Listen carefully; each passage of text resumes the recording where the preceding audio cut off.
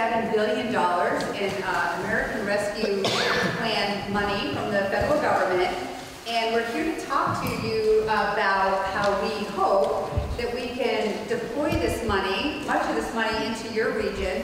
We're actually trying to get it throughout the state, but we want to make sure that everybody has an equal opportunity to access that money and try to make strategic investments in your region to help really set you on course to be very successful as we climb our way out of this pandemic that I don't want to take a walk down memory lane on. But we will, I'm going to, in a second, I want to hand it over to Erica, but after Erica has a few minutes to say a few words, I'll hand this over to the folks sitting at the table. They'll all tell you a little bit about the programs that they have to offer within their departments or agencies.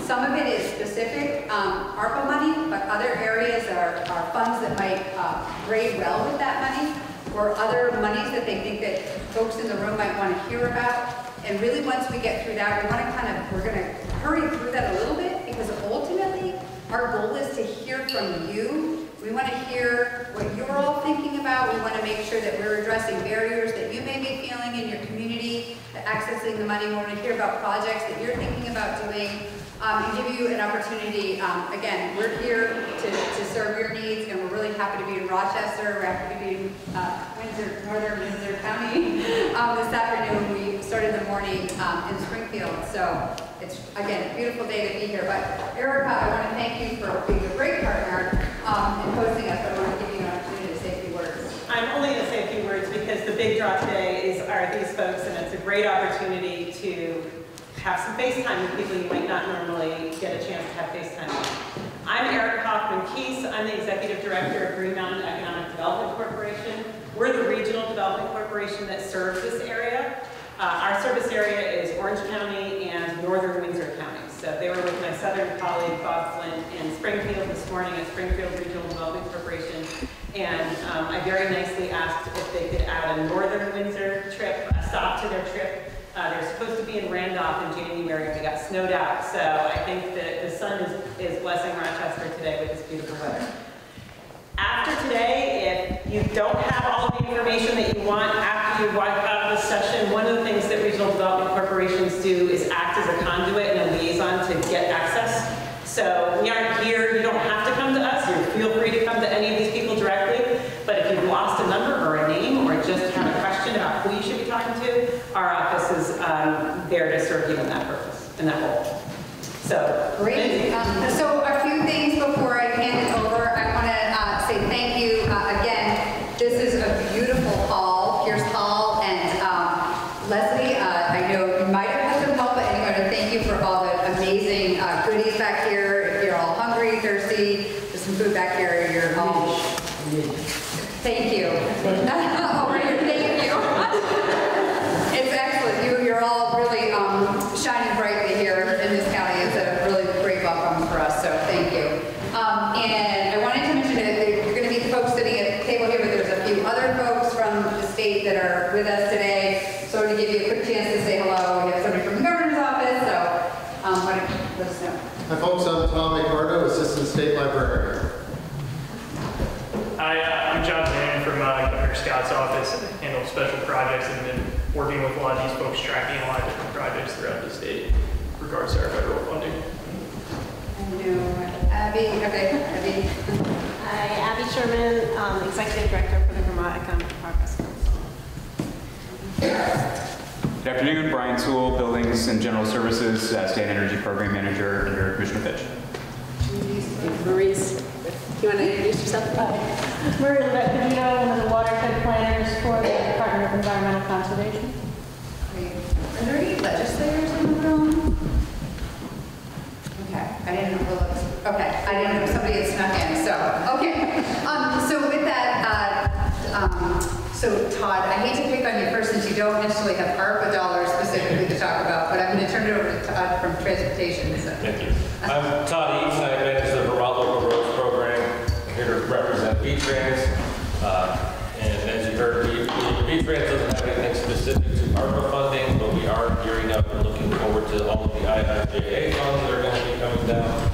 So in regards to that, I do have some suggestions, some information that might help as far as different programs that might break well with some of the other programs down the line, or something that might come in the future as far as IIJA. I have a summary called that we've traditionally called "Show Me the Money," and this is the summary of all of the state projects or state programs to help fund some transportation projects, water quality projects, bike and ped projects, which I'll call your attention to because that just opened up as far as the bike and ped. There's several different ways that you can apply for that through either scoping or design construction. There's also small projects. I also have a summary of a number of federal projects that would that are already in existence that would help you with some of this. And one that I thought might be of interest is this fairly potentially large planning and capital grant that could help with preparing for some of the IIJA, getting some of your ducks in a row, things like that. And one of the things that my program does, if you're not familiar with Vermont Local Roads, we focus on municipalities and as far as anything that has to do with the roadway networks.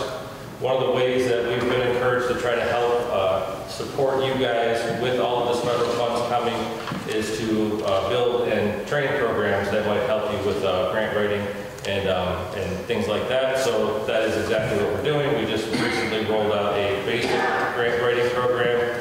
The next one that we'll have is some of the anticipated pitfalls that you might experience or might trip over as far as filling out some of the IIJA federal competitive grants. And so we're trying to get out ahead of that and prepare you guys for that while you sharpen your pencils. Sure. Hi everyone, Josh Hanford, Commissioner of Vermont Department of Housing and Community Development. See a lot of friends in the room, friendly faces. I did live in Rochester for 14 years, so know the area fairly well. Alex Farrell, Deputy Commissioner of Housing and Community Development.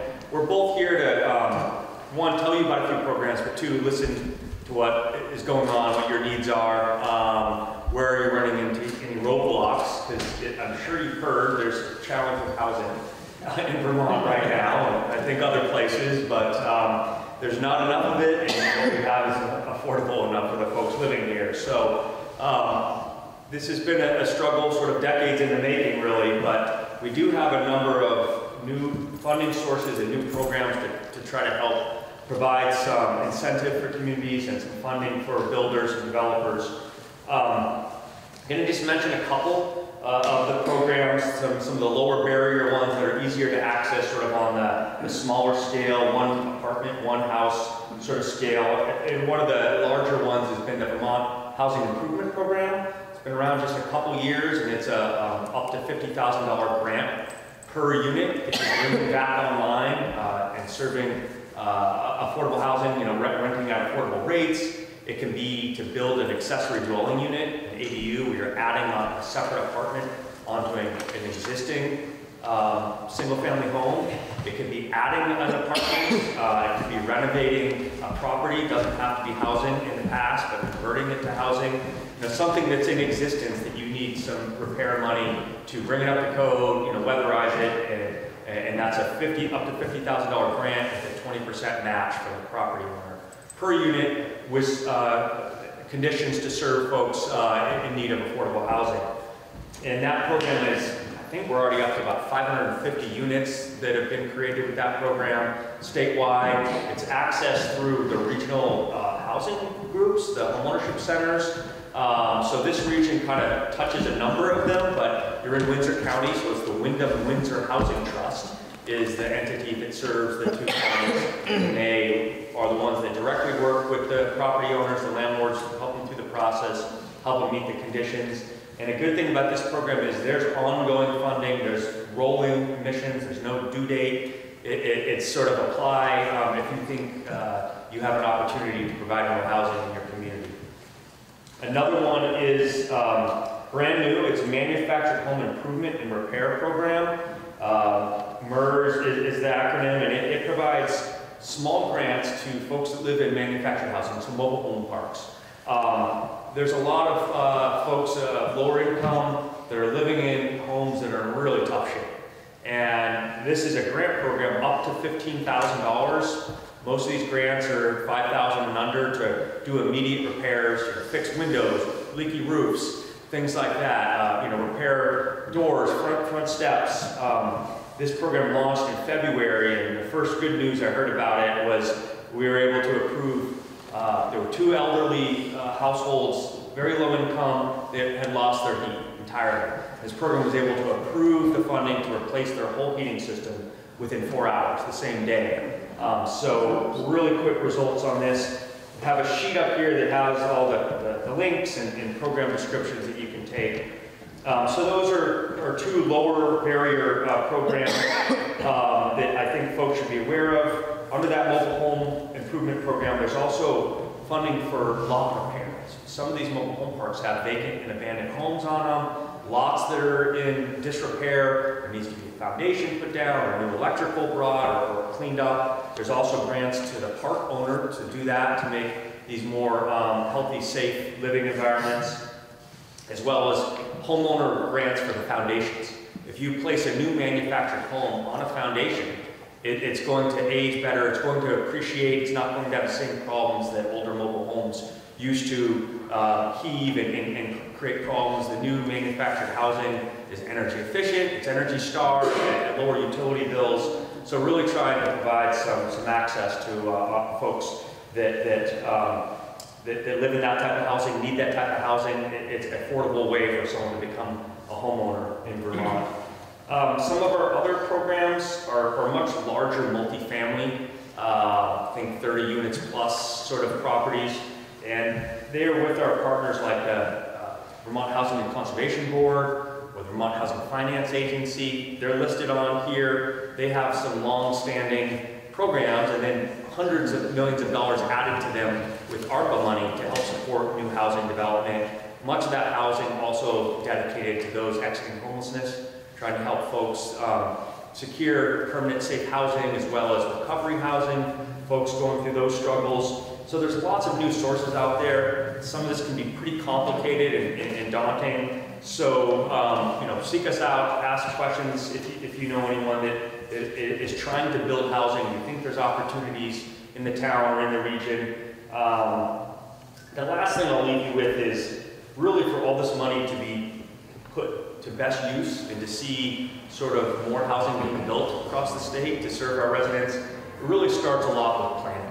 Back to your community, planning for housing growth, adopting zoning and bylaws that are pro-housing growth in the right locations, seeking certain designations to allow some of the regulatory barriers to be lessened, also incentives into those smart growth areas. So we have designation programs, and there's a link on here for that really help communities plan for the housing that they need, they want. You've got to do some legwork up front to make it more affordable for your home builders, your developers.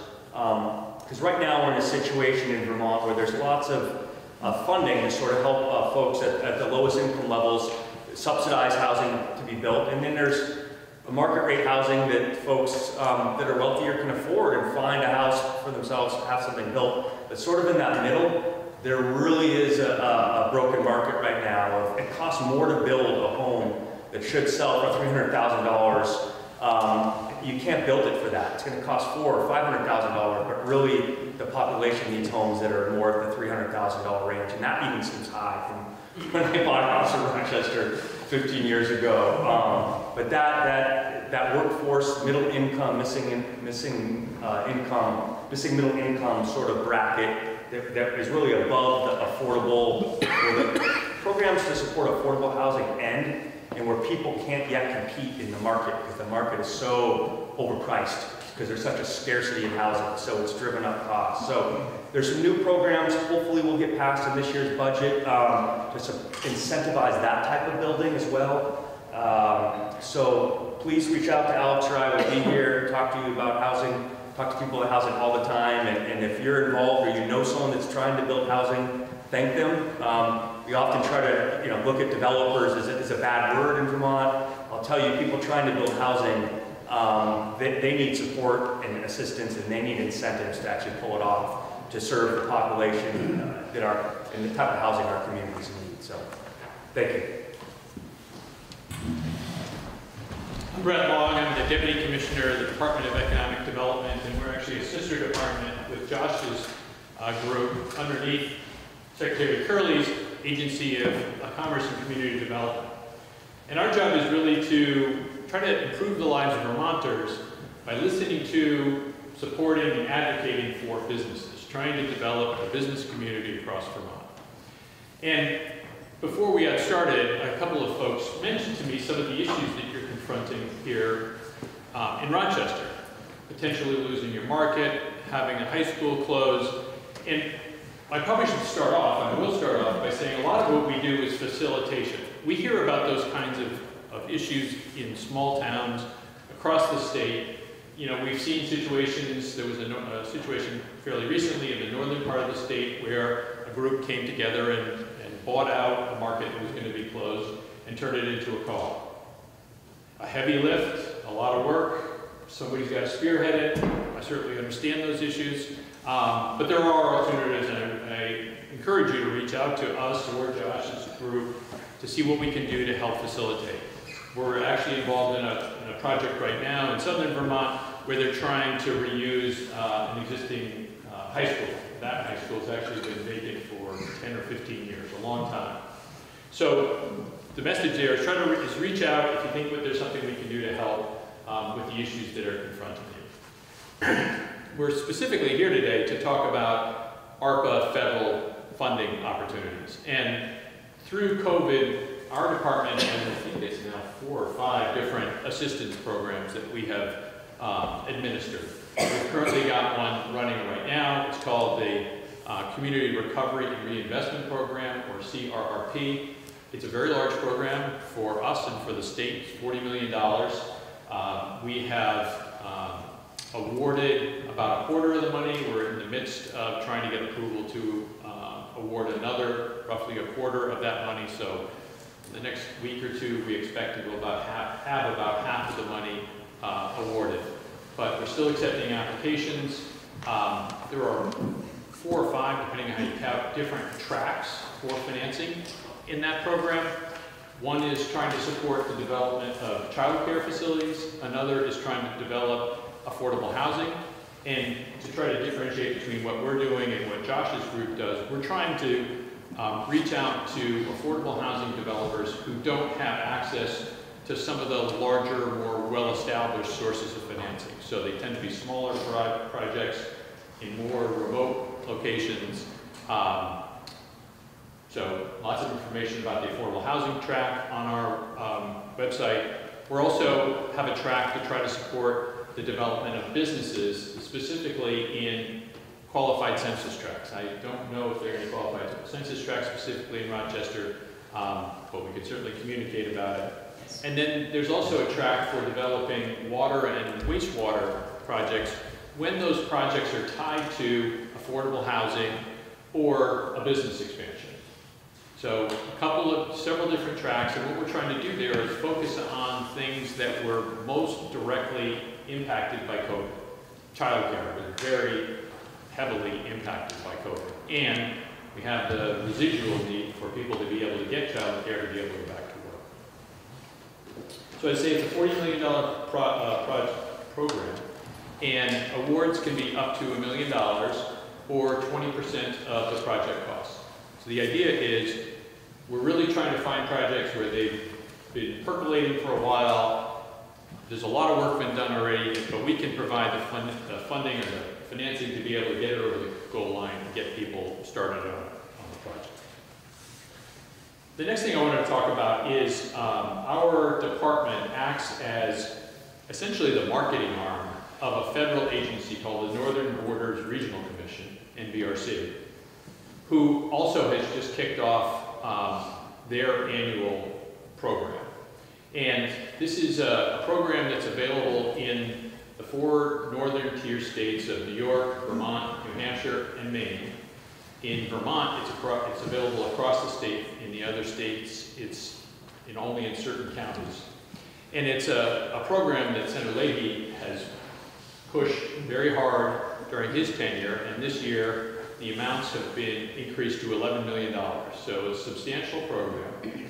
It's targeted at infrastructure specifically, things like transportation infrastructure, basic public infrastructure, telecommunications, renewable energy, business and workforce development, healthcare, tourism, recreation, but it's not specifically available to businesses, available to nonprofits and municipalities. So a lot of what we see is where a municipality is the applicant for funding to support some kind of a need in those other areas, oftentimes supporting a business expansion or development. I don't know if I need to say a lot more about it than that, except that it's a two-step process. The first step, it involves submitting a letter of interest that describes the project, gets into only a little bit of detail. Those will be evaluated, and then if it's a priority project, that project will be invited to submit a full application. The other thing I wanted to mention is we administer a number of other programs, but one in particular that's, I think, particularly relevant, especially in talking about the closure of your high school, is a brownfield redevelopment or remediation program. We're enrolled. Great. Yeah, for the high school specifically? Excellent. But our department can make funds available through the agency in connection with the Agency of Natural Resources to try to help clean up, remediate brownfield situations. You know, the reason our department's involved is it's specific to try to foster economic development. That's my program. Thanks. Is it easier to see me if I stand? Yes. Okay, all right. In full flat here, I can see all your faces. Hi, I'm Stephanie Smith. I'm the State Hazard Mitigation Officer at Home Emergency Management. And who remembers Tropical Storm Area? Okay, so the funding that I manage is predominantly around reducing future impacts from flooding. So prior to ARPA, that was on the FEMA side, managing FEMA funding. So there's two big programs there that I'll tell you a little bit about. One is the Hazard Mitigation Grant Program. That's funding that follows disasters in the state. So following Irene, we had $32 million in our program to spend anywhere in the state to reduce future impacts. It doesn't have to be tied to whatever the disaster was. But when we have disaster funding in the state, we get a cut of that to reduce our future risks and to look forward and see what we can do to prevent the next one. We can't prevent the storm, but we can prevent the impacts. So that's one program. The other big program on the FEMA side that I wanted to mention is the Building Resilient Infrastructure and Communities program. So that's FEMA's annual funding program that's across the country, but there's a specific set aside for each state that we can apply for to do some of that flood reduction risk reduction. So that's the FEMA side. Following Irene, it became really clear that we couldn't, in Vermont, meet the full need of flood reduction, that we were doing all the types of projects that we wanted to do with just that FEMA funding. There's specific requirements that don't necessarily equate to the landscape that we have in Vermont. So for a few years now, there's been interest in having a state program. When ARPA became available, we were able to create that program. So our state program is the Flood Resilient Communities Fund. So we're in the second year of funding for that program. We have just under $9 million left to spend, and I'm hoping to have most of that obligated by the end of the summer. So trying to move things pretty quickly, but helping reduce future risk to flooding events. So the types of projects, and I mentioned the 3 different programs. You guys don't need to know which program makes the most sense. I don't expect you to. You don't need to know the various deadlines. But reach out to us. I also, in the back of the room here, have Lisa Kolb and Steve Libby, who are both on my team, and we'd be more than happy to help walk you through this from the first step to the end. So in terms of the types of projects that we can do across all of the funding, we can start at a simple, we don't know what to do, but we know we have a problem scale, so looking at a scoping study. We've done a few village-wide studies where we're looking at what are different areas where the river is constricted, what types of projects are going to have the best impact for reducing your flood risk, so then we can help you prioritize that risk and decrease it in an efficient way. We can look at specific structures like culverts or bridges, and that might need to be upsized, helping with design or funding for those upsizing projects. We can do large floodplain restoration projects, so we've done a few of those across the state that we're removing fill, allowing the river to access its floodplain in a flood event so that it's not impacting our communities.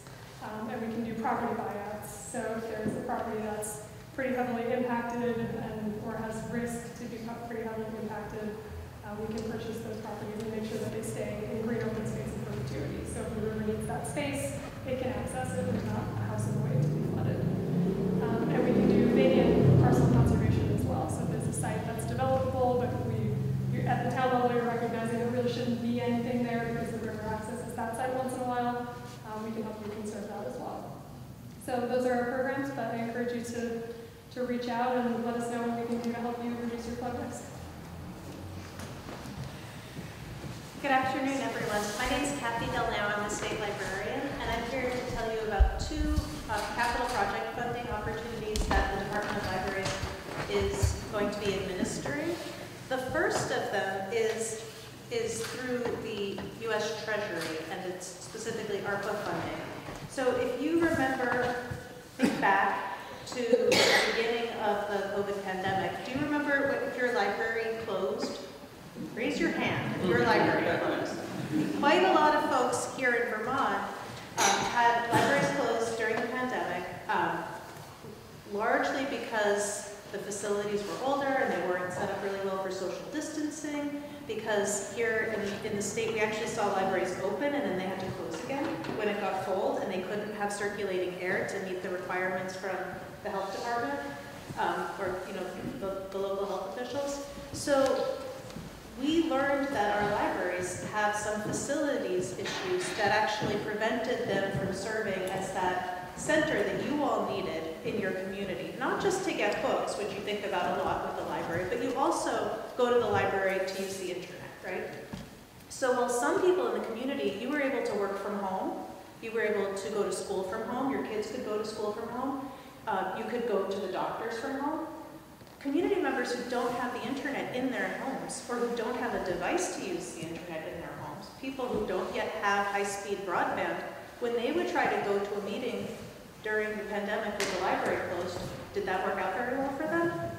No, not at all. So this funding is really geared toward a specific ARPA response, and the U.S. Treasury has funding that is really carved out for public libraries and other facilities where people are able to access the internet for the purposes of work, education, and telehealth. So the state of Vermont has applied to use $16.4 million of those U.S. Treasury funds to support public libraries in our state in ensuring that they have facilities that are really able to continuously provide service to you. So some of the things that might qualify would be if a library has a significant issue with the building that would potentially prevent it from opening. So we envision that this could be something like an HVAC replacement, that it could be an ADA access issue where some people actually still, just on a normal day, forget about COVID, but they really can't get into the building because there may be steps and they need a ramp. It could be something where there's a gaping hole in your roof, and sadly we do get the Department of Libraries hear about libraries in the state that have a hole in the roof or a hole in the floor or a staircase that's not working. So we're still waiting for approval from Treasury, and we're still going back and forth about exactly what this program will look like, but those are the types of projects that might qualify for that $16.4 million. You might have heard, we have a lot of libraries in our state. We know of at least 185 of them. I think there are more hiding out there. So we know that the need for improvements to these buildings, many of which are over 80 years old, over 100 years old, that there's a significant need for funding that a lot of towns, especially small and rural communities, haven't had the money to set aside locally in their municipality to support their municipal public library or their incorporated public library. It's about half and half. So the department was encouraged by Senator Leahy's office to apply for congressionally directed spending. So we did that, and we were really excited in December to find out that we will be receiving $10 million in congressionally directed spending to support public libraries in Vermont. It could be a municipal public library or an incorporated public library. Both are eligible for these funds to make capital project improvements that are going to help the community to kind of bolster their resources to ensure that their library continues to be able to function, that the building, that any repairs that are needed can be done, and that the building can be maintained by the community. So the department plans, we have a total of $26.4 million that we are going to be administering.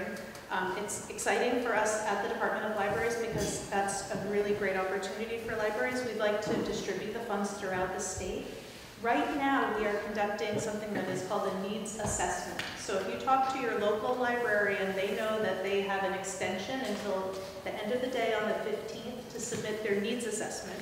That survey and the results of it are going to help the department to build out the grant program for both of these upcoming grant opportunities. We'll do one grant application, and like our colleague, we don't want you to have to figure out which grant you qualify for. Let us figure that out. We'll have one grant application that we will score, and we'll figure out which projects different communities qualify for.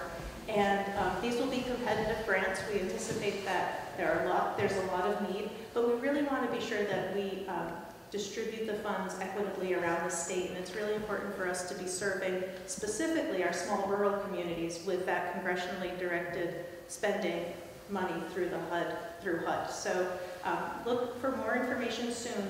The department will be doing webinars, and we've got 2 flyers up here that you can read about each of the different programs. You can also go to the Department of Libraries website. There's a little spotlight image, and you can go straight to the capital projects page from there. Thank you. Good afternoon. So I see some faces that I remember. So after 2013, I worked for the Vermont Agency of Transportation. We do the accelerated fast forward in Rochester on 73. So I've worked with this community before. You're an amazing community to work with. My name is Jennifer Fitch. So today I'm the Commissioner of Buildings and General Services. At the time I was one of the project managers for the Vermont Agency of Transportation. But a great community to work with, and it's great to see some faces that look familiar today. The Department of Buildings and General Services primarily serves internal customers, so we're internal to state government, but we have a couple of external programs. One is all of our information and welcome centers. We manage all of those. In addition to that, we have an energy office. And in the last couple of years, we've been trying really hard to take our internal program and make it external for municipalities. So basically, we started this program in 2012, 2013. The goal of the program is to make state buildings more energy efficient. And by doing that, we're also reducing our operational costs while reducing greenhouse gas emissions. So it's really a win-win. And we're really excited. Last year, we were selected for a $45 million program to make municipal buildings more energy efficient and resilient. So this program is just for you, which is pretty awesome. So how many people here today represent a municipality? Okay, we got a couple of hands. And then there was one person, but how many people here today are from a regional planning commission? Okay, so all eyes on this gentleman over here, and afterwards all race to him. This program basically has 4 components, and so the first component is the regional planning commissions are receiving $2.4 million to help expand capacity and provide direct services to all of their municipal towns. What that means is they have been hired basically to do training, outreach, help with grant application assistance, and also technical assistance. So really their job is to walk you through this program. So if you think about it, BGS Group oversees the whole program, then the RPCs are helping administer the program, and then they're working directly with the town. So that's kind of the triangle that we've set up. And so those grants have already gone out, and so the next step, which we're in now, also very exciting, is we have up to $4,000 mini grants. They're very easy to apply for, the barrier is really, really low, and what those $4,000 grants are for is to either build an energy committee within your town, or maybe have gatherings within your town to talk more about energy efficiency and resilience and what that means to you in terms of town operations or even your own home. Or it may be also used for planning. So you can hire a consultant to come and help identify candidate buildings for you, help you start filling out applications, and then there's some other things that we're going to be doing within buildings as well that they can help administer. So that opened up about a month ago. We're accepting applications on a rolling basis. Again, the barrier is super low for those, and there's no match requirements, so really easy to get those money. The next step, and this one's really important if you want to leverage the funding that's coming, is building assessments. So the goal here is that every community has to do a building assessment on a building that they may want to actually invest dollars into. So they're called level 1 or level 2 assessments. Level 1 is like a walk-around assessment. So that means someone's going to come, we have consultants that are working for BGS, We're going to deploy them through the RPCs so we can deploy them efficiently, and they're going to come around. The level 1 is a walk around, so they literally walk around your building, they look at your windows. I noticed over here on both sides you have some insulation here. They're going to look at things like that. They're going to look at what your heating source is. They're going to look at how weatherized your building is. They're going to do those sorts of things when they come around. A level 2 is the same thing as a level 1, but it's more intensive. So they're also going to do a blower door test, which really shows you where your building is leaky, so where it's best to put insulation. And they'll do thermal imaging as well to try to look for those cool spots along the wall, for example. So it's more labor intensive, but it gives you more information about your building. So if you have energy bills for the last several years, if you have some building plans, I would definitely recommend doing the level 2. But again, happy to do the level 1, and either one will access you the money. So the 4th step is an up to $500,000 grant to make your buildings more municipally energy efficient and resilient. Again, no match requirements. We're trying to keep those barriers down really low. Again, and the goal is we want to help you weatherize, we want to help you fuel switch to more renewable heating sources, and really what we also want to do is lower down those greenhouse gas emissions, right? But we also want to make your buildings more efficient, and by doing so, it will be cheaper to heat your building, for example. So your cost to operate your building should go down as a result of this program. So again, it's really a big win-win all around. So the assessment application should be coming out shortly, hopefully in the next 4 weeks or so. Again, mini grants are already out, and we're hoping to do the up to $500,000 implementation grants starting this fall. So we're really excited about that. And I just want to mention too that we have a lot of partners. So we mentioned the regional planning commissions. We also have Efficiency Vermont, the Vermont League of Cities and Towns. So Katie Buckley, love her, she's amazing. And she's been doing a lot to support our program. And she's going to be putting out some information pretty soon about matching funds. We'll talk about that in a second. And then the last group is the Vermont Energy and Climate Action Network. So again, we have a lot of partners that are helping us get this program off the ground. The last thing that I want to mention that's really important, and thank you to Deputy Secretary Farnham, who will be talking here in a little bit. This program actually got selected for revenue replacement. So originally it was ARPA funds, very restrictive in terms of what we could do with it, couldn't meet the intent of the bill. But it was selected for revenue loss replacement, which means now it acts like state dollars, not federal dollars. And what that does for your community is it allows you to take those dollars and to match them with other federal funding opportunities. So by leveraging this program, you're going to be able to unlock federal dollars. So a great example of that is my partner here at Libraries. So you could take our money and you could take her money and invest it into a library, because mine acts like state and hers acts like federal dollars. So lots of opportunities for stacking. We call it stacking. And again, Katie Buckley is going to be putting out some information to municipalities about how all of that stacking works and those stacking opportunities. But we're really excited to bring this program to you. So hopefully we get some folks that have we had interest so far? Yeah, absolutely. Awesome. That's great. Thank you so much. It's an honor to be here. Good afternoon, Nancy Tebbets with the Vermont Agency Agriculture, Food and Markets. A couple of things I'd like to talk about. One program that's just recently launched is something called the Farm and Food Workers Relief Program. And this is for farm workers. Maybe they were working in produce, maybe they were milking cows, maybe they were in the slaughterhouse. There is a one-time $600 payment that could go to those workers that began at the start of the pandemic. If you recall back in the pandemic, a lot of places were not allowed and did not shut down because they were responsible for feeding us and keeping us fed. So that program is available. It's a regional program. It's being run, there's an application online. It's a pretty simple application. It's run by something called PASA out of Pennsylvania, P-A-S-A. If you Google that, there's an online portal which you can apply there for that one-time $600 payment for those working in agriculture, whether it be produce, milking cows, or in the slaughterhouses. I would encourage people to apply early for that. There's no deadline on enrolling in it, but when the money goes out, the money's done. So the earlier you get your application on that, the better. A couple of other programs to think about, something called Working Lands. Think about someone who earns their living working off the land, whether that's in the woods or on the farm. We have a granting program. Could be someone that has a business where they're turning wood into a value-added product. It It could be someone that's got firewood.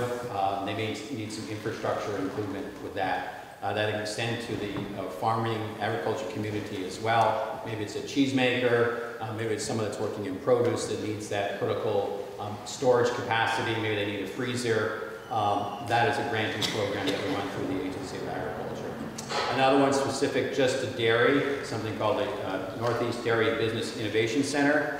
We received some USDA funds, and this is thinking about some new approaches and also building some of the infrastructure that we already have in Vermont that improves that infrastructure. So think of cheesemakers, thinking that maybe someone that maybe wants to transition to another practice on the farm. Maybe they want to implement more grazing practices. Maybe they want to improve what's in the milk house. We have grants for that, but also on the processing side, if someone is a cheesemaker and they want to improve their capacity there. That program is run through the Vermont Agency of Agriculture. Those are a couple of programs. We're also trying to get a few more things through the legislature that would help the infrastructure for agriculture, because we're all aimed at trying to feed more of us locally. Because of the pandemic, we realized that the system kind of broke down. It was a national system. We need more of a regional approach to what we do, but we really need to get more of our capacity with infrastructure, storage, distribution, freezers, all of that, because we can grow and produce a tremendous amount of food in Vermont, but we need that network. So we're trying to get a few programs through the legislature that would focus on 3 areas particularly. One is meat, one is maple, and one is produce. Those areas that have been historically maybe underserved or have not received programs in the past. So we're trying to get a program, a granting program through their legislature, and the only reason we're able to do that is because of the pandemic. The programs, we've got some more robust funding that's come through, and we think that, as our theme has always been, long-term projects are going to help us down the road in those areas with agriculture to feed more of us here, but also New Hampshire, Connecticut, New York, and in the East. Around for any questions after this, and I think we'll go to Julie now, right? We always close out with Doug. Good afternoon. I'm Julie Moore. I'm the Secretary of Natural Resources, and was going to talk about a few opportunities related to water infrastructure funding that's currently available through the agency, as well as some additional opportunities beyond what Commissioner Fitch described related to climate action. So the Agency of Natural Resources has received nearly $300 million of ARPA funding to invest in water infrastructure projects.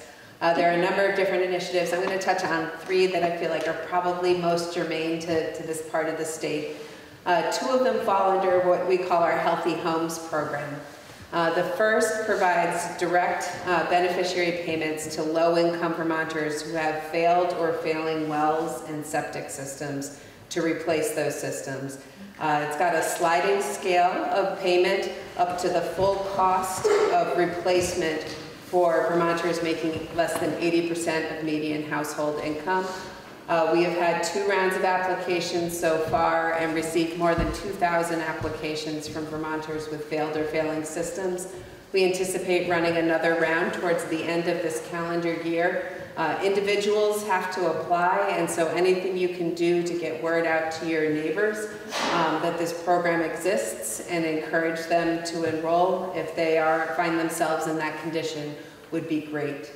A related program under that Healthy Homes banner is focused on manufactured housing communities and have been providing grants to work on drinking water systems, wastewater systems, and drainage systems in MHCs.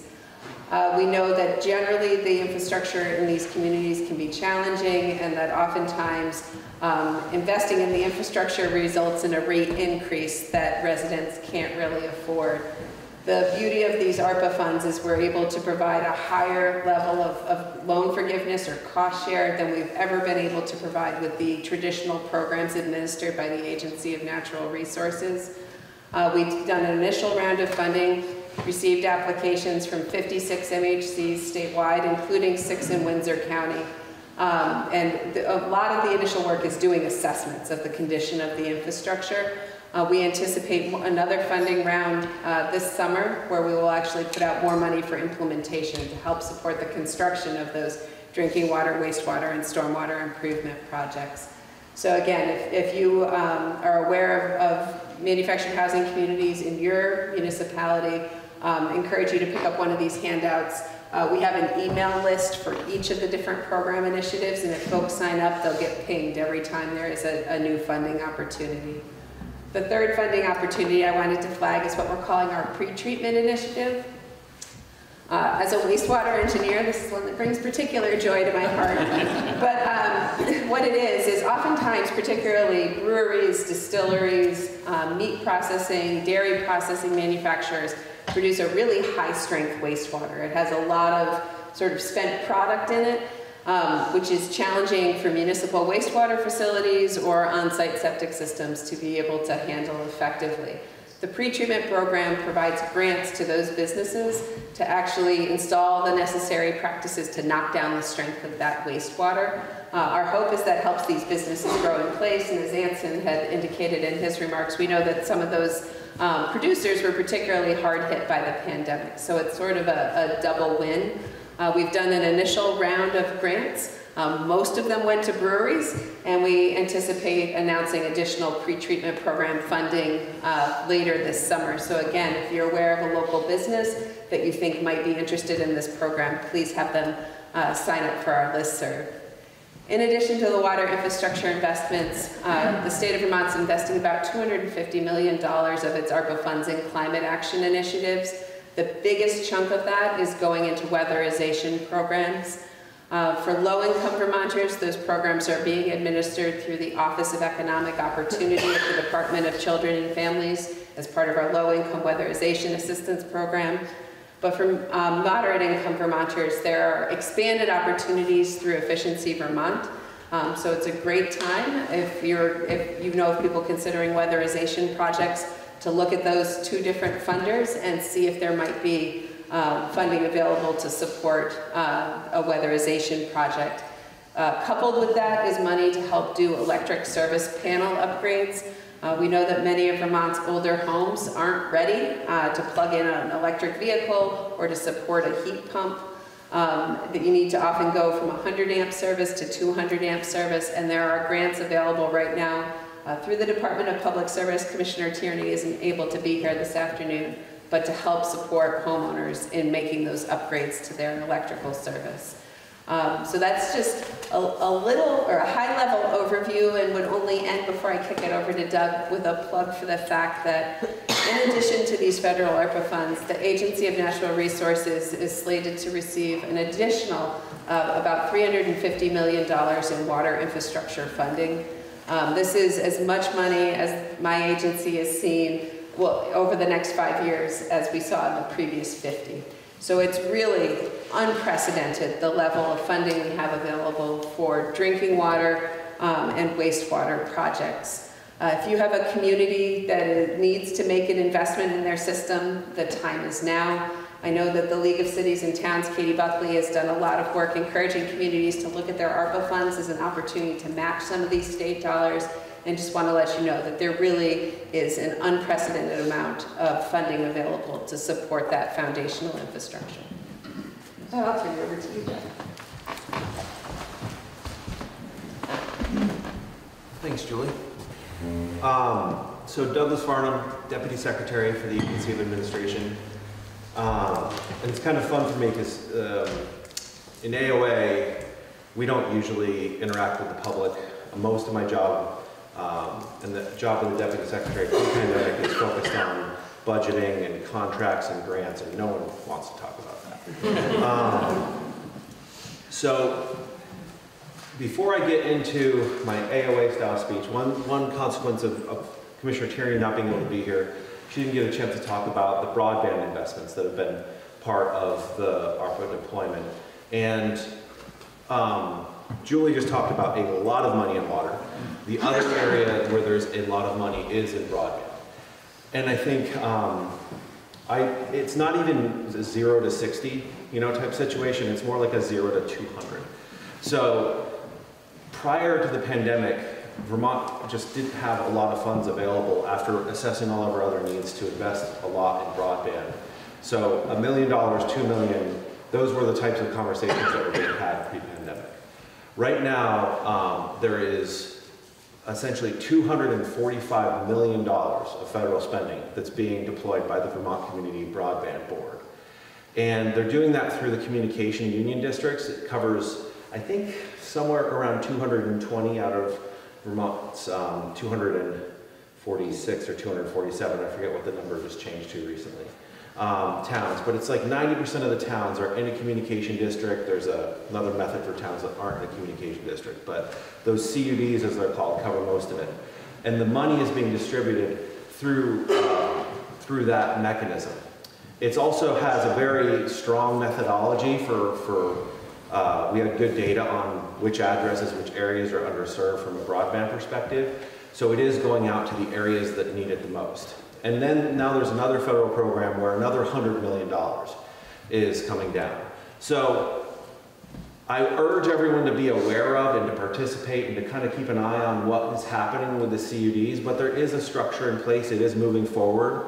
Over $100 million of that has already been committed to projects, and over $37 million of it has already been spent. But that is going to be a massive change in Vermont and the access to broadband that our communities have over the next 5 years. Most of that money, most of that $245 million of it, needs to be spent by the end of 2026. So in the next 3.5 years, there's going to be a pretty dramatic shift in accessibility of broadband. And I think we're just starting to see signs of that in some communities. We're starting to see some of those projects happening. But at this point, none of the projects have actually been finished. So it is really ramping up right now. And I think that access to broadband is an enabler for, higher levels of either working remotely instead of having to drive in every day, having more business starting out in smaller communities. I do think that broadband is going to help with the economic development in our region. And then, of course, there's at least another $100 million. We haven't heard back from the feds on if we're getting an additional amount above that $100 million. But that will be a little bit longer timeline. And so the next 5 years are going to be really a massive amount of progress in that front. And then combined with the weatherization efforts, the grid modernization efforts, I think Public Service Department certainly it's a busy time. So now shifting more into my AOA kind of general remarks. Just like Secretary Curley, I have no desire to revisit the pandemic. But for context, Vermont received $1.25 billion of coronavirus relief fund early on in the pandemic. A lot of that and the time frame to spend it was incredibly short. AOA stepped in as a central administrator for that money. All the programs were built in all the different departments and agencies, and the Agency of Administration oversaw the program development, made sure we were within the federal rules, and kind of coordinated the portfolio of spending. The decisions on what to spend on were made by the legislature, but that $1.25 billion, it was spent very well, but it was spent on short-term needs, on helping the healthcare system get through the pandemic, on economic support to reduce the amount of businesses that closed. And I would say, as a former tax economist, if you look at how the Vermont economy has weathered the pandemic, we actually made it through the pandemic much better than a lot of other states, because we did put resources into helping businesses survive that tough time. We did spend our money quickly, much more quickly than most other states. So that was reactive money, and it was spent very well, it was spent very quickly. 1.15 billion of that 1.25 was spent before the end of 2020. So we were ready to, essentially when it was originally set to expire, we pretty much had that all spent and we had known uses for all of it. The 1-year extension that helped out a lot of states didn't really change things for us that much. It actually shifted small amounts of funding around for us, but Vermont really got through that and spent that money fast. Then the ARPA state fiscal recovery came. That was $1.05 billion of very broad discretionary money and $113 million of capital investment money that had to be tied to broadband. When I talked about that broadband earlier, that's where that $113 million came in. I'm trying to talk about the numbers for the scope here. The $1.05 billion, again, it was appropriated by the legislature, worked with the governor on spending it in buckets, really, and I think that recovery money was spent by Vermont as it was intended to be.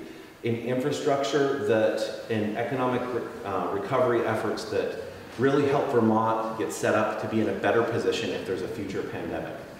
And I think that the heavy investments in the water sector make a lot of sense, because the more time I spend in state government, the more I realize that investments in a community's water system are one of the main things that are holding our communities back from growing smartly and from more businesses getting set up. I was just talking to a business owner in Chester who was basically saying, well, it's lucky our business is this way because the town was concerned when we came in and didn't know if there would be capacity on the water system if we were doing business in this kind of way. It happened to work out, but that also tells me that Chester is kind of redlined on the capacity in their system. And I think a lot of Vermont communities are in that position where we haven't necessarily had the extra funds to upgrade and to prepare capacity for growth. And that's what a lot of these ARPA funds are doing, is trying to set the stage for long-term growth in Vermont, and then allowing the communities to pick their path of, this is how we want to grow. This money we're talking about, the hundreds of millions of dollars, the billions of dollars, we usually fight over between $5 and $30 million a year in new initiatives in state government. It's that the annual conversation pre-pandemic was down in that range, 5 to 30 million in most budget years of new stuff. This is really a once-in-a-lifetime opportunity for towns, and I do think if your community is going to grow in the next 20 years, it has to be enabled now. It has to be planned now, because at the federal level, I don't think that we're going to see this again, not in my professional lifetime. I think the long-term impacts of the level of spending at the federal level that came out, the political situation at the national level, we're not likely to see more funding coming out, especially with the level of discretion and kind of the flexibility that was provided states was highly unusual as well. So the door isn't closed. On ARPA, we are right at about half of the money. About $500 million is right around there as obligated. And so there is still opportunity to get in there. But then even after the ARPA programs are getting farther along, we have the bipartisan infrastructure law programs. Julie referenced some of those for Agency of Natural Resources. The Agency of Transportation is also getting a great deal of funding in the bipartisan infrastructure law in more traditional areas, but dramatically increased levels of funding, which will provide more opportunity for more towns to participate in those programs. And then the Inflation Reduction Act also was passed, and those programs haven't rolled out yet at the federal level. Inflation Reduction Act programs are strange. They're different. They're not this state model where the state was given money and then discretion. They're not the bipartisan infrastructure law where more money was pumped into the existing channels of formula grants and competitive programs that already existed. A lot of new programs, a lot of new tax credits, a lot of different vehicles were created in the Inflation Reduction Act.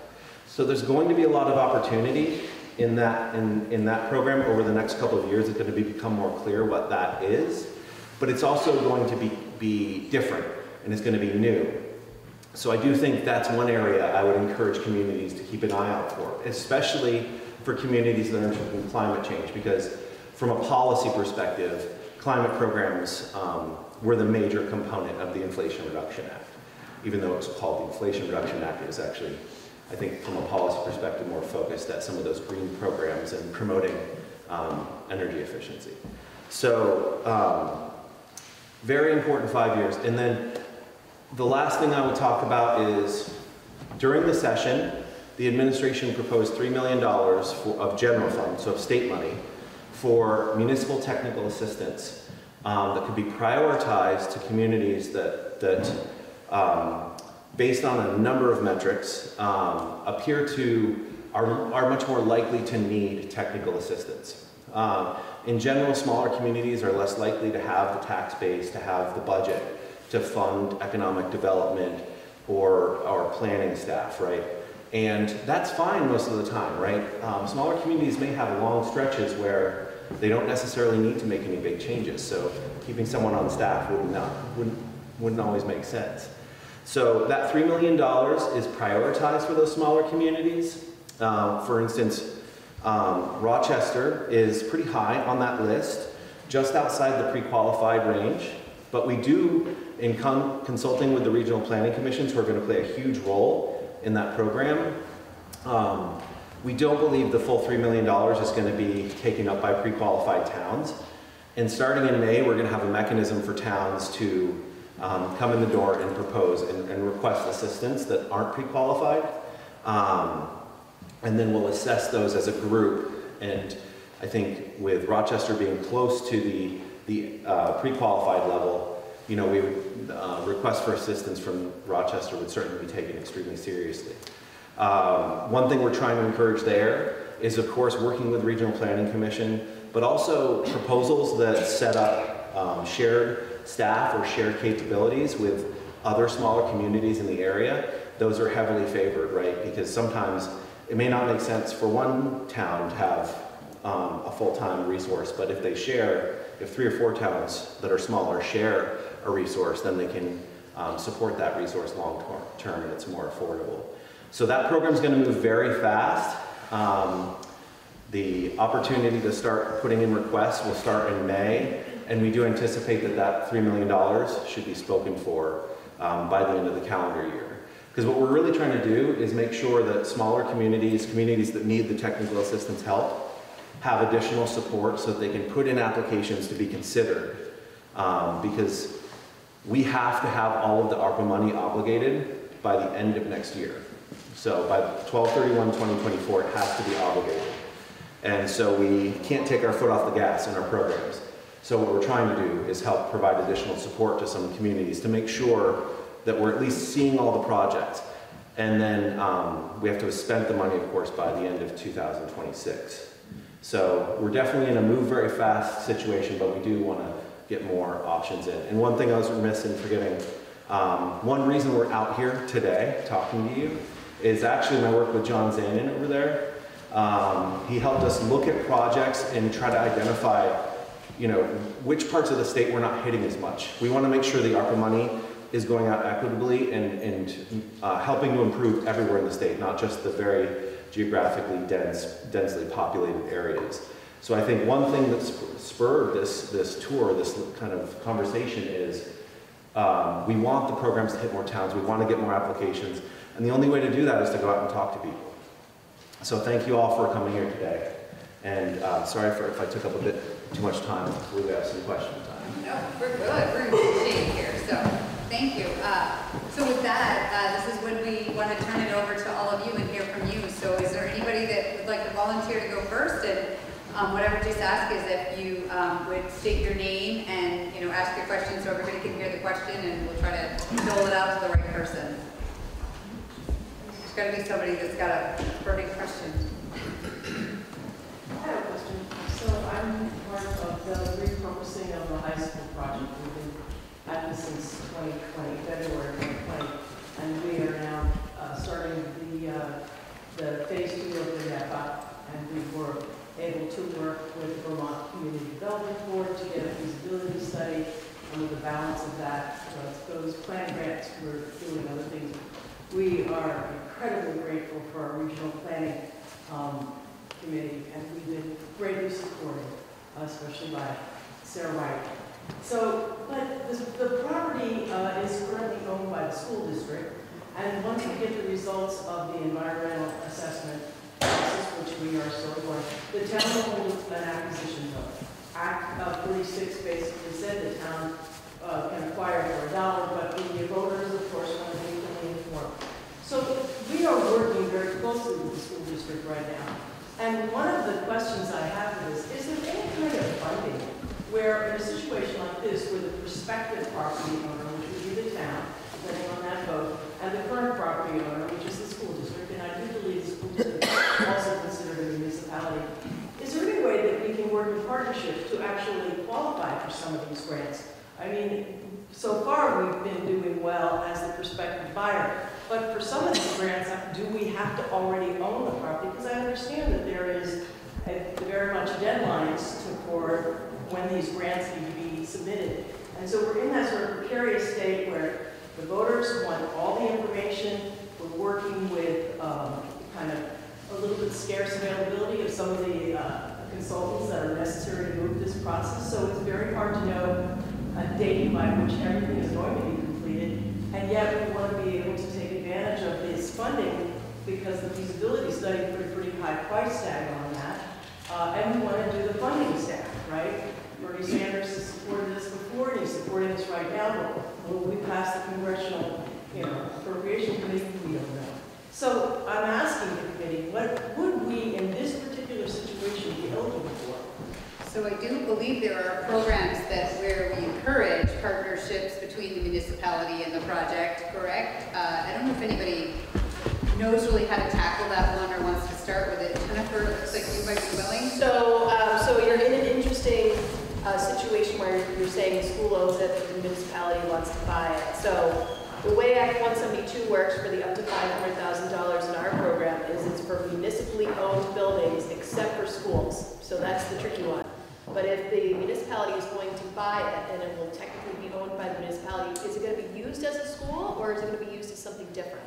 Well, the proposal that is right now is to have a repurposed building that would provide community services like childcare, adult services, arts and learning center, as well as business rentals. So we have a piece of it that's economic development as well. It's a complex and a large project, but it grew out of a community engagement process. So we're trying to meet the unmet needs of the community. So it sounds the school will have access, but it will not have ownership. Okay, so it sounds to me like if you apply for our program, then the second piece would be when it becomes owned by the municipality, meaning, we'll have applications open at a certain time, and it will be dependent on whether or not it is owned, or if it is likely to be owned, then it's a conversation we can have on a case-by-case basis about eligibility and when could you be eligible and all those different kinds of things. But it does sound like you could apply for this program. In addition, a project like that probably would qualify for Northern Borders Regional Commission financing. For that. That program is open now, maybe next year that you're talking about something like that. But we have provided funding to people who are trying to purchase property in the past. And Brett, correct me, it seems like there might be we might be in a phase where we're asking folks to sort of put forth some ideas, which still may be premature in their situation, but she could at least go on our website and get connected, correct? Yeah, absolutely. And we'd be happy to talk to you about NDRC financing and the nuts and bolts. We're trying to, put the strongest application for an implementation grant. We want to upgrade the building to make it energy efficient before being occupied by tenants. So there's these steps that we have to go through. And we've had great support under Josh's department as well. Fantastic people really help us along. We're right now working with Grace Vincent and Nate Cleveland, and so we're moving along. But when we started this process, we were very naive because we're volunteers. And so we really sort of learned about navigating the regulatory landscape, and it's vast. And there's no roadmap. And all these projects are quite different. What's the expected cost of doing the work you're thinking about? So the feasibility study, which comes in at a 35% inflationary price tag, is up at 3.1. But there's aspects of it that we see could be addressed by other funding sources so in that funding stack. And we're also hoping that 35% will actually come down. Right. So I ask because virtually every project we see has, as you referred to, a funding stack. It's really difficult to put together funding in Vermont, and most projects have a little here, a little there, and a little there in order to be able to get over the finish line. So it sounds like you're headed in the right direction. thank you. But the site control question is, clearly you have to own, you can have a long-term lease, something, but the limbo piece, it sounds like MBRC might be unique, that it could be set aside for the eventual new owner. Right. A lot of other programs, there has to be a site control, new ownership, or some long-term lease in order for the money to actually go into the project. But Yeah, so these are the pieces that we're sort of trying to figure out right now, so that we can access funding now. We're hoping to have a vote by the end of August, but we just can't know because the process is what the process is. Great, we'll move around, maybe some other thoughts will come into play on that. Are there other questions folks might have? Sure. I'm leading the energy committee and kind of energy coordinator here in Rochester. We've had the equivalent of a level 1 in our buildings here. The buildings in greatest need, of course, are the high school, the library, our town office, and our town garage. But in the town garage, on the lower door, it's quite common. We're not going to have a C-150 come. Yeah, it's just, that one seems unnecessary. The office, the library's actually had at least two efforts in conjunction with Efficiency Vermont, but actually, when it's right next door, the structure is starting to have some real problems because of water. And we put together a scope of work. We have to do it again, historic preservation has some other ideas about it, and we have to have some discussion between the two of us about building science. But what kind of flexibility is there? I mean, if the auditor were taking a look at the 3 buildings where a lower door would be more helpful, can they look at that other and there's some common sense in that. And then the other question is, are the auditors those who are going through working with Efficiency Vermont, or is there another crew of auditors? Because availability of those folks is very low right now. So I'll let Jennifer take that. So our job is to make your job as easy as possible. That's what the goal is. So we have hired 4 different consultants to come in and do these energy assessments. They can do level 1 or level 2s. If you've already had a level 1 done, you're still going to need to do what we call a gap assessment, because there's other things in the bill that need to be assessed that are beyond what a level 1 or a level 2 would do. So no matter what, we got to come back out.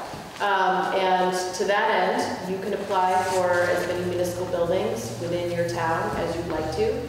We do ask, or we will be asking for you to prioritize those because they're varying across the state. So we want to know what's your number 1, 2, and so on and so forth. We're going to try to hit as many buildings as we can with the $5 million that was appropriated in the bill. So we're going to keep doing those assessments until the money runs out. So it's just a matter of sort of knocking on the door first and getting in, and then we will work through the RPCs to deploy these consultants. We're doing some other things to make your lives easier too. So ADA is something that's referenced in the bill. We're going ahead and we're putting some consultants on a retainer contract that municipalities can basically work to grab those folks to do ADA assessments as well. And talking about historic preservation, we're already having conversations with historic preservation and ACCD about how to get some of these buildings to really, really quickly in that historic assessment. So we're doing lots of things to make people's lives easier. That's the goal. If we find working through the RPCs that there's other resources that towns would really like to have access to, they just need to let us know at BGS and we'll go ahead and put them under contract. But really, we're trying to make it easy, super easy. So the most important thing is to get with the RPC, and then they're going to walk you through that whole process. But it is really their job once they connect with you to help you complete the applications, and then when we send out the consultant to do the assessments, it's going to be their job to help organize those assessments so they're done efficiently. So if we're coming to Rochester, let's say we're going to do 3 buildings, we want to hit those 3 buildings in the same day, right, to make use of that consultant to the best of our ability, and the RPCs will be helping us schedule and coordinate all of those. My life easier sounds a little bit. That's what we're trying to do. So I did not hear this question asked, but I heard you say that schools were excluded from what you can do. So my question would be, if schools needed this done, is there a place for that to happen? So it is a great question. So any of the retainer contracts that we have through the Office of Purchasing Contracting, which sits within BGS, those are open to municipalities. So we have lots of different retainer contracts and people can work off of those. The only difference is that you have to pay for it versus Act 172 is paying to have the assessments done in municipally owned buildings except for schools. Doug, do you know if there's any? Again, I know this hasn't been asked, I'm just curious why schools were, there must have been a reason they were omitted. Yeah, I was going to highlight for Commissioner Fitch's program that ownership really matters. Like, some libraries are owned by the municipalities, some aren't, and it has to be a municipally owned building for to qualify for the BGS program. As far as schools go, one reason they weren't included in the Act 172 program is that I know the acronym is ESSER, but there were multiple tranches of funding that were dedicated to schools throughout the pandemic, and they received a very substantial amount of assistance for weatherization and HVAC improvements over the course of the pandemic. So that was why schools were excluded, was because there was, and I think most of those programs have, for the most part, run their course. Some of the work's probably still getting done, but those happened over the last 2 to 3 years pretty constantly. So that's why schools aren't framed.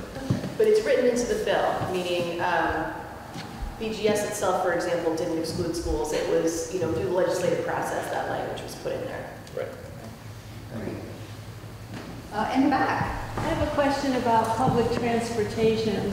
I wonder if there's any chance that there could be a reasonable public transportation linking our town to other towns and communities. We don't have a pharmacy. There's no way for people to get their prescription drugs unless they leave this area and go somewhere else. And so I'm wondering what can be done. There used to be a stagecoach that ran at relatively normal hours for people to use, but that has been discontinued and we're quite isolated. So I wonder if any of you have any suggestions. There is a program, I'm not familiar with all of the details, but there is a program called Connecting Rural Communities that might fit for that. But that's something we can talk about, see if we can identify something that would be helpful. Can I just get your name? I think for purposes of making sure we can get back to you on that one.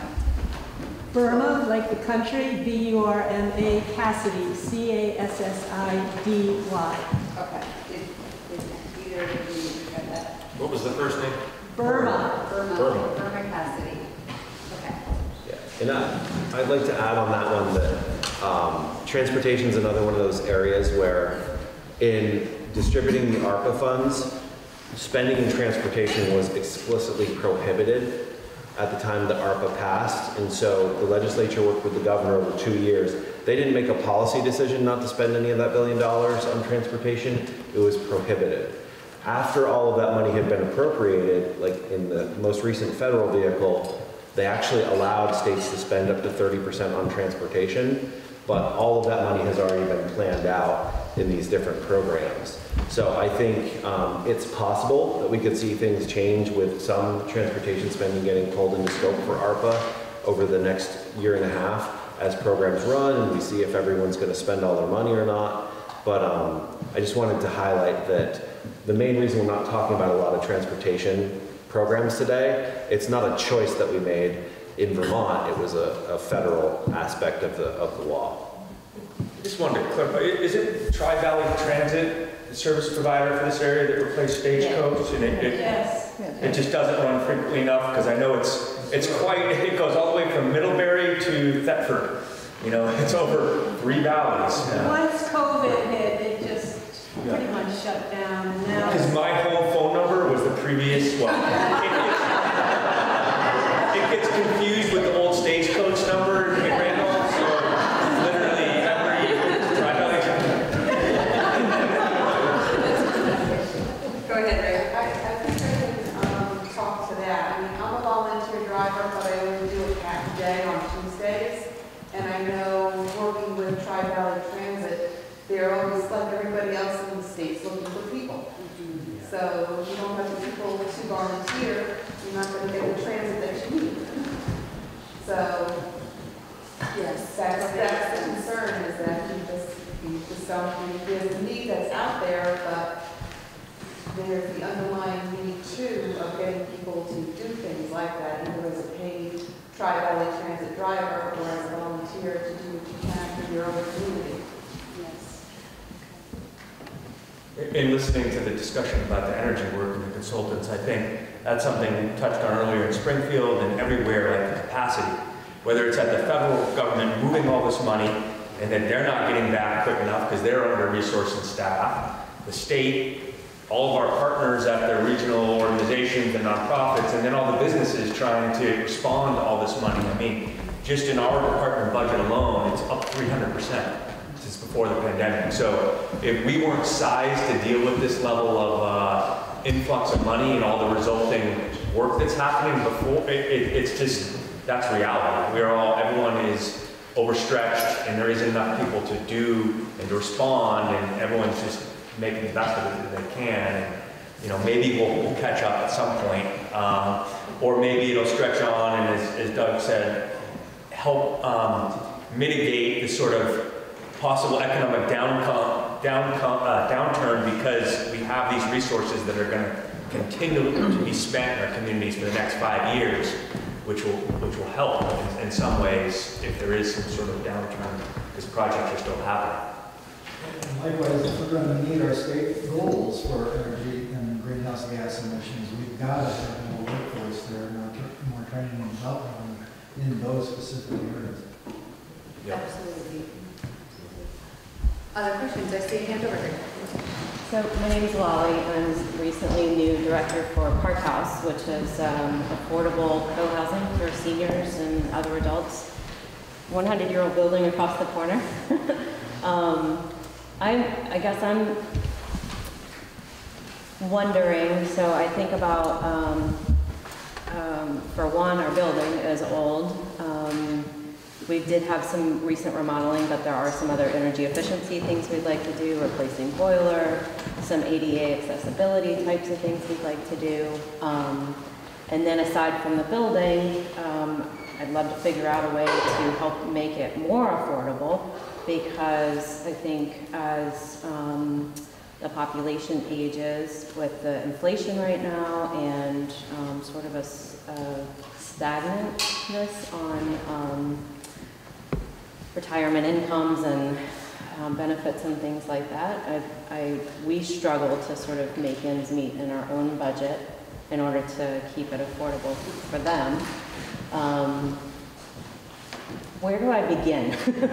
Which problems or which pot should I aim for first? Do I try and,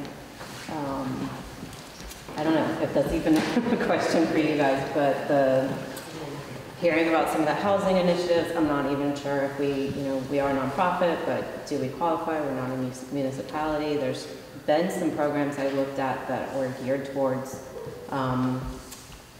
affordable housing and whatnot, but they were more, homeowner-specific programs. Some things I've tried to look into for our residents that I'd have to apply for every single one of them myself in order to help them do that. But we have 15 people living in our building that I'd just like to help. Yeah, so clearly the affordable housing programs, I do know that there was an investment probably 5 or 6 years ago into the Park House to try to address some of those things. That the main funder in this world and your program would be Vermont Housing Conservation Board, VHCB. There possibly some other through the town, through the CDBG program. I think there was an assessment of the needs. It kicked off that work that was done about 4 or 5, 6 years ago. Yes. And so digging that back, continuing to follow up. I know the challenges of trying to keep things affordable, but yet make repairs, and how you're paying for all that is tricky. And there's lots of senior living facilities that are in a similar boat across the state that are in need of significant investments, and you can't really charge more for the services to make those, so you're going to need to rely on these programs to do that. I know the town, pretty sure still votes to support tax abatement or whatever it is, and so I'm happy to come and talk to us and give you the name. That's your best source, but you're going to need to talk to them, and you're going to talk to them often, and you're going to need to also include your reps, your legislative reps from this region to echo your need to support that application, because there's lots of applications and lots of demand for those same resources, but happy to chat with you after. And a follow-up, just because you made me think of it as well. Obviously, I think it's a nationwide thing, but all of our population is aging, and more people are looking for these alternative types of places to live. I think ours is relatively unique in the way that it's set up, but if we wanted to expand, if it was possible for us to do that, I think we could fill a new place up like really quickly. We have a relatively extensive waiting list and have had one for a couple of years. So the thoughts have been, the wishes and the dreams have been floated about, what if we could add another building or, add on to our building some way to increase our capacity. Does something like that fall under? Yeah, I'd add another acronym there from the finance agency. They would look into some big federal low-income housing tax credits, and there's a small carve-out for senior and independent living. It still is very competitive, but let's chat afterwards and start that conversation. And not just us, we all do, but we've got a little one-page up here that captures some of these programs and a business card, so we need to get hold of us. Oh, over here. Yeah, hi, Larry Pleasant. I'm the Emergency Management Director for Rochester. So as EMD, one concern that I have is that the valley currently does not have an ambulance in our valley. They have to come over a mountain range to get here. And what keeps me up at night, one of the things is we could lose neighbors because of that wait. Can you folks comment on availability of funds for creation of a ambulance building to house an ambulance and a sleeping facility? Are funds available for it? Is this something that a municipality would attempt to work with, or would it go right through the local ambulance?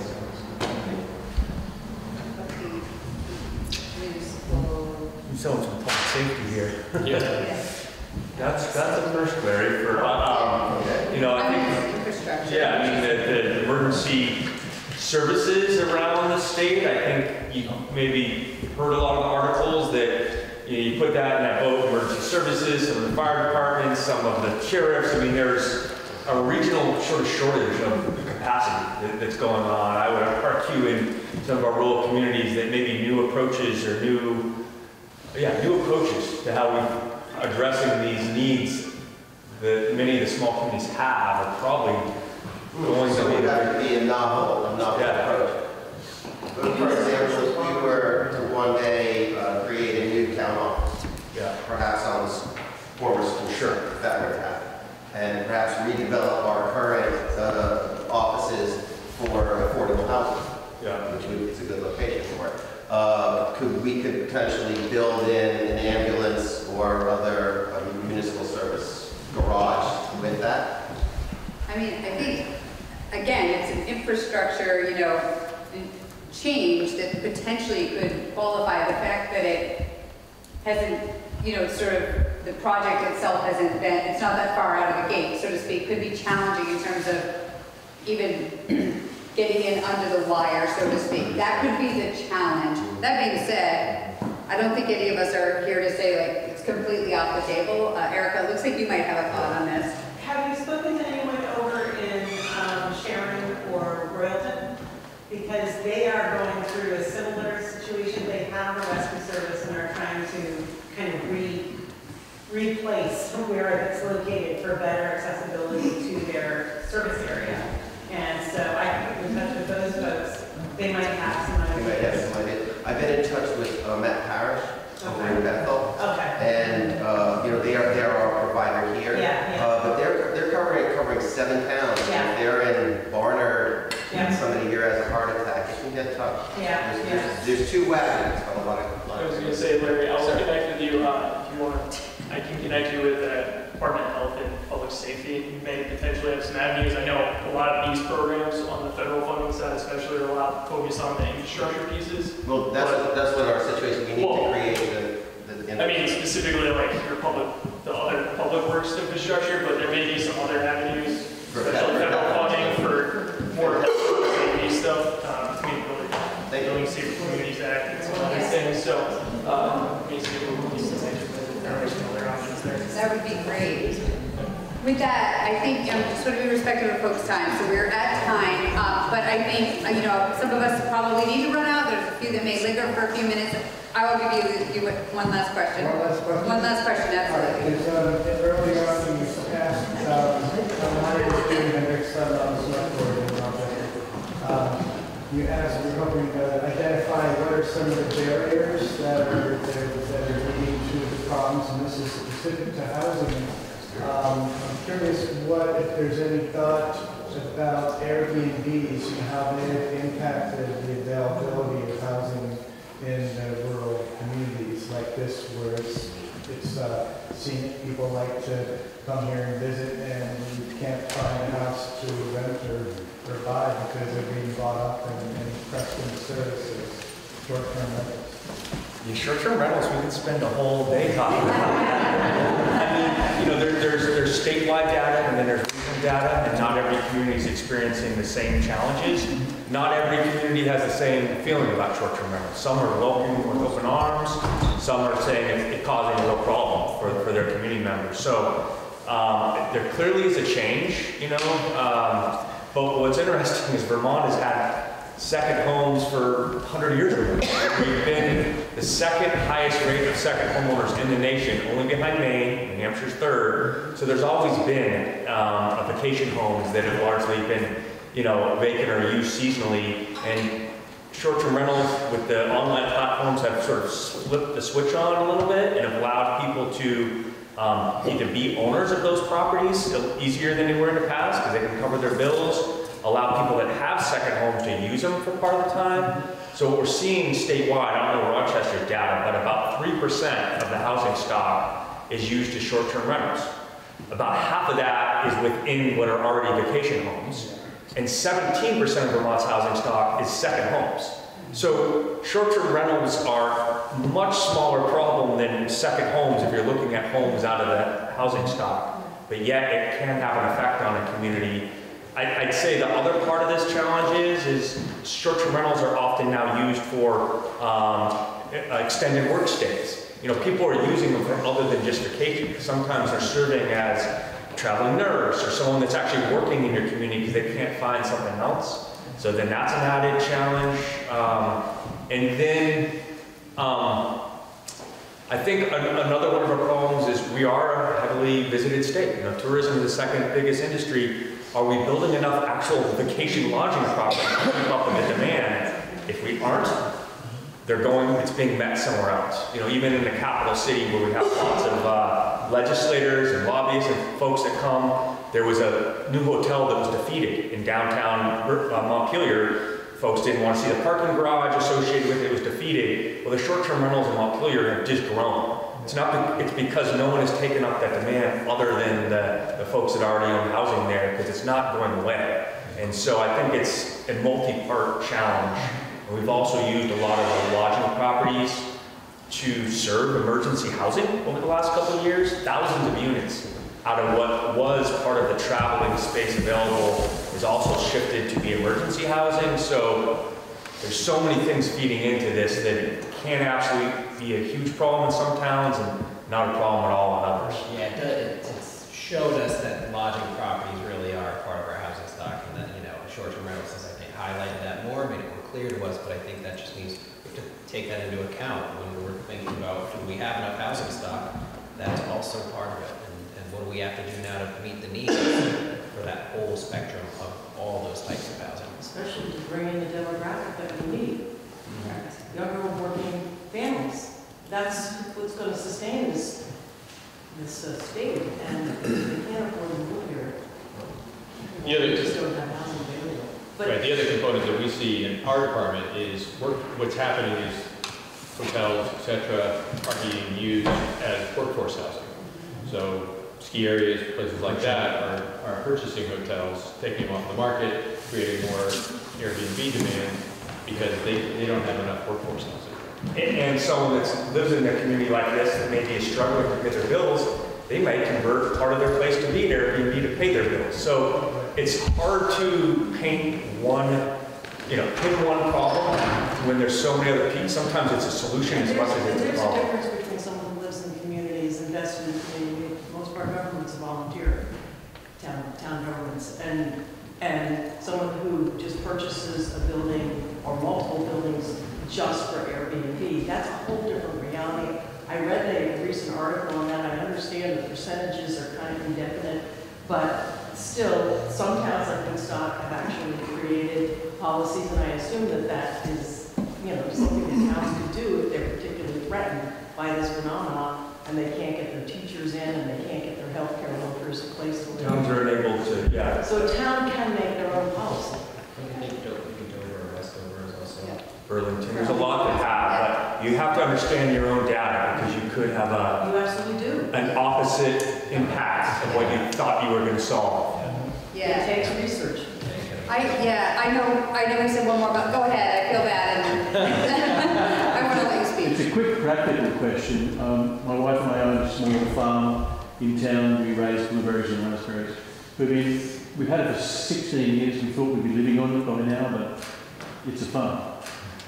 So we're still trying to get enough money for that. So my ears pricked up a little bit relative to housing. If we could build on the farm, we'd free up a house in town. I've tried going for working land grants, but there's been matching funds that have been daunting and other things. Is there some way that this group could help clear the way so that we find maybe some money can come from housing, maybe some could come from working lands? But if I get rebuffed by working lands, then I'm going to go back. Is there a way to coordinate trying to make something work out? I know there might be a little bit of hope. There is an application currently before Working Lands that deals with farm worker housing, which would be a shift. Dollars have not been able to be used for that in the past. So that's being evaluated. And there's also another project, and it's statewide, which you're talking about, because there are 3 or 4 farms in Chittenden County, and they need housing for their workers, which housing in Chittenden County it's expensive everywhere, but it's really prohibitive for that. So there's some work being done, and so that you call it the missing middle, is what we're calling it, the missing middle, where it needs to be addressed. So there's a little, I'm happy to follow up on you, but I think we're trying to make some progress with that because people that work on these farms, you know, the farm, you've got to be there more than 8 hours a day. So they're having to commute long distances to work on those, which is creating all sorts of issues. But happy to follow up with you on that. It's particularly challenging because a lot of the public money that we invest in housing, it's supposed to be for housing that's available to the public.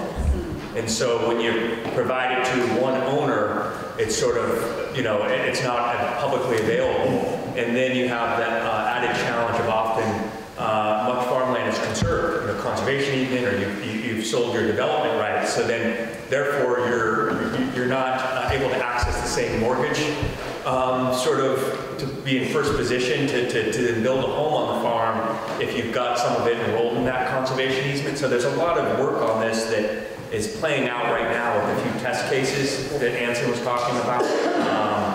And I think there'll be even more opportunities down the road here, but happy to talk to you more about it.